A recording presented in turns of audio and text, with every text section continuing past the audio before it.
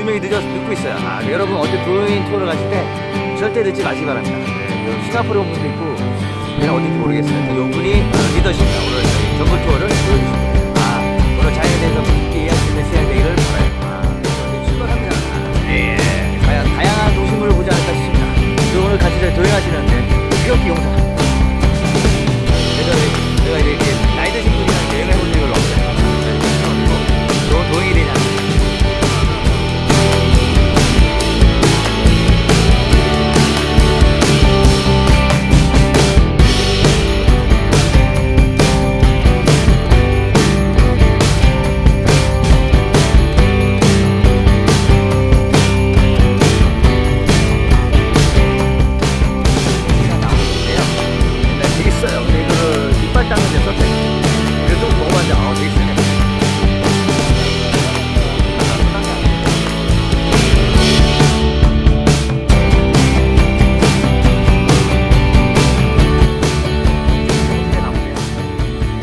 올라서 태양을 광합성하기 위해서 옆에 옆가지가 없어요. 어느 나무보다 빨리 경쟁을 해서 높은 주차돼야 광합성할 수 있어요. 물로 들어갑니다. 뒤로 가파른데 맑은 공기와 쭉 아름다운 나무들이 저를 기다릴 것 같습니다. 많은 동물들이 있을 텐데 기대가 많이 돼요.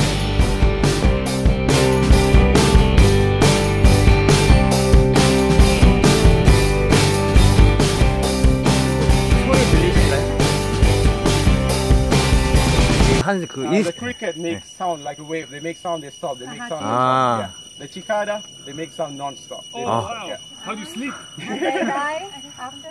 Yeah. We could say they have some like a symbiosis process. They're helping each other. So how? When the termites make the termite mound like this, some rats or any other animals, predators for the termites, they make a hole and they get into, they eat the termites. Then it will be followed by the snake. So the snake will eat the termites predators and they stay inside.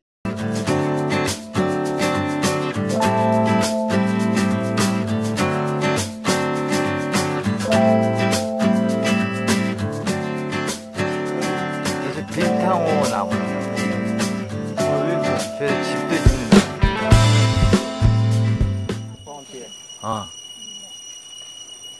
And when they get older, they grow without the thorns.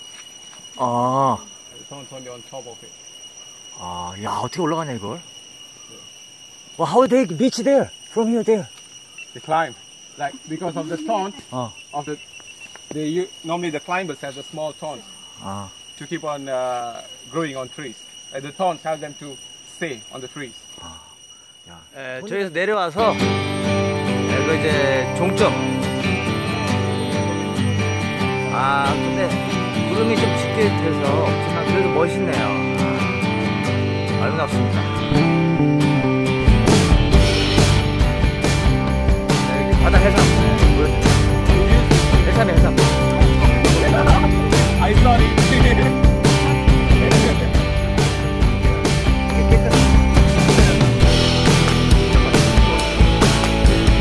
랑카에서 1년 됐는데 오늘 처음 봐요. 코타키나발루 이번 처음이라서 일어나서 아름답네요. 이게 단순한 자연의 모습이 아니고 여기 선셋 정글.